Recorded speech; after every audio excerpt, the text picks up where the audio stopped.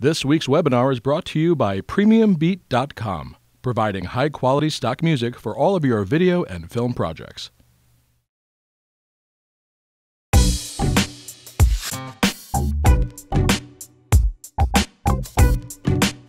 We're back with Jeff Reck. Jeff is an art director and a set designer, and we're looking at the whole process of production design as it applies to both film and theater. Jeff, one of the things that we've looked at is the designing of entire sets, but sometimes there's elements within a set that have to be designed. It's not just building a wall, is it?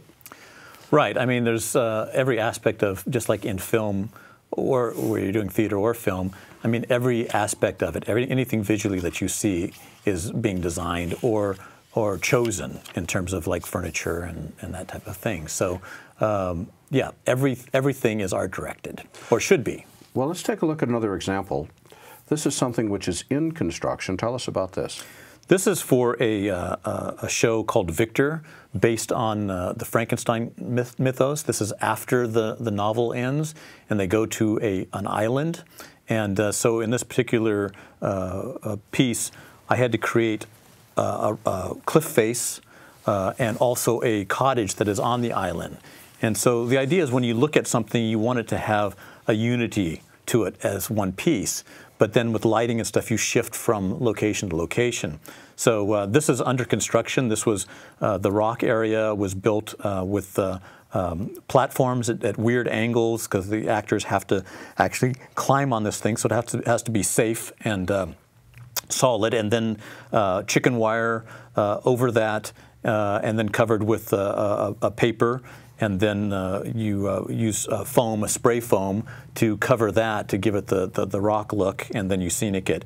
You can see. Wait, what's scenic mean? Scenicking is anything that's taking it from just a rough finish to a painted finish. So you can make rocks look like real stone, just aging something down if you want to create the feeling that it's been around a long time. Well, let's take a look at the finished result.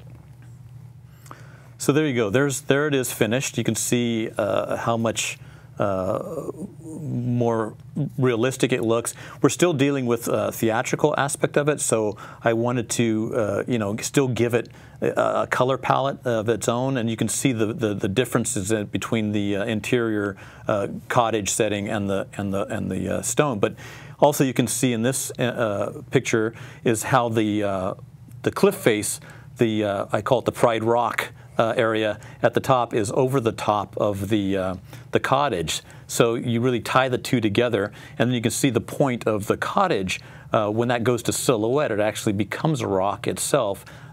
So in that way, you create this unity of the set, and yet you have two different images there. Well, thinking of stones, let's take a look at the next image.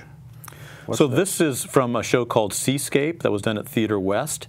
And this is on a beach area, so the ground area that you're seeing is actually a beige carpet that I laid down and cut in this way, and it worked perfectly for sand, and it was much cleaner and much less messy than sand would have been.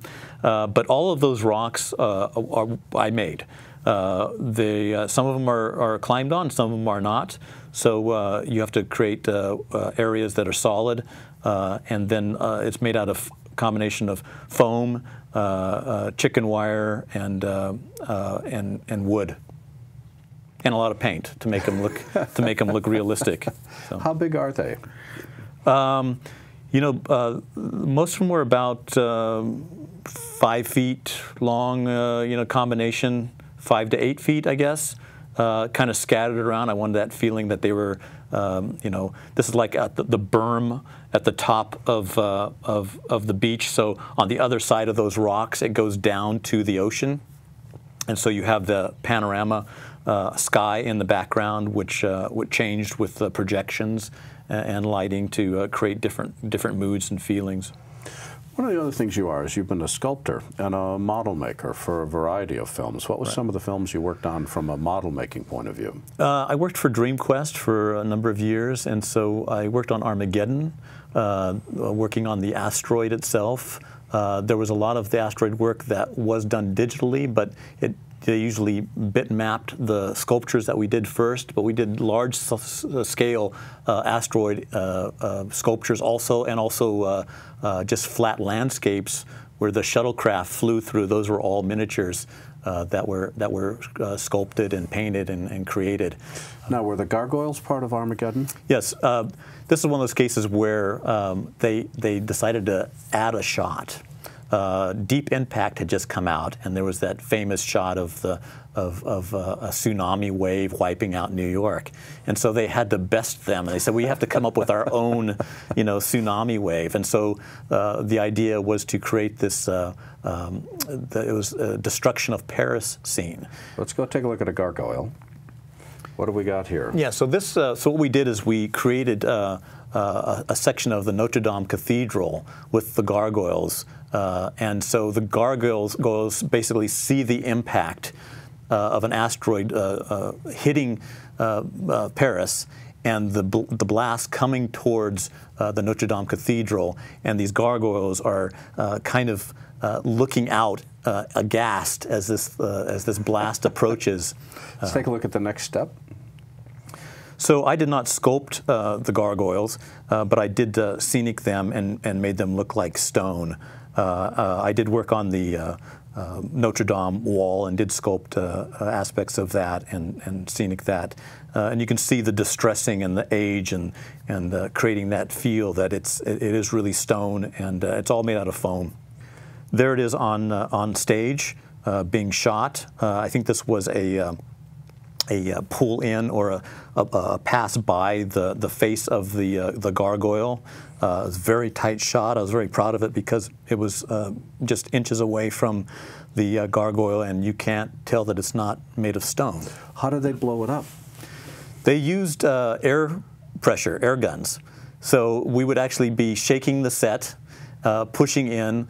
These air guns would go off, blow them off. There was a green screen behind that they could add the images of birds and different things going on, and then we would grab the pieces back together, glue them back together, and they'd look even better the second time we shot them and put them in place, and we'd go for take after take. And glue them back together each time? Yep, we just glue them back together with foam, and the cracks actually made them look even more realistic. So, yeah. When you're designing pieces for a set, what's the thought that you're keeping in mind? I mean, overall is the storytelling aspect of it. How does it best serve the story in that particular instance, in that scene, for those characters? That's my overall goal. It all comes down to that. So, I mean, that's, in a nutshell, that's basically what I'm looking at. You've been doing this for more than 5 years. I'm not going to have you guess how long, but you've been doing this for a while. What is it that still interests you about it? I love the idea of creating worlds and bringing people into those worlds, so they forget that that they're not in a real setting or whatever the world is, that they get drawn into that. It takes them out of their normal everyday thing. So, it's just that illusion. I love illusion. I have a magic background, and so it kind of helps me get that out of my system of creating these worlds for people to enter into, and actors to enter into also. If a director's working with you for the first time they work with a production design team, what piece of advice would you give them that would make your job easy? Come in with as strong a vision as possible for what you want, concepts, ideas of what you're looking at, feelings, tone. That type of thing is really important. I mean, even if you don't have a really great visual sense, if you know the tone of something, what you're striving for, those kind of things help any designer to help you, create what you're going for. This has been an excerpt of a recent Power Up webinar taking a look at production design, art direction, and set design. For the complete version of this online training, please visit our store at larryjordan.com/store and look for Webinar 169. By the way, if you need to stretch your training dollars, a membership to our video training library saves you money and time. You can access all of our videos for a low monthly price of only $19.99. That's more than 1,200 movies, hundreds of hours of training, all in depth and all up to date. Plus, members can attend any of our Power Up webinars for free. Our training covers Apple and Adobe software. We update it every week, and for more information, visit larryjordan.com/membership. And thanks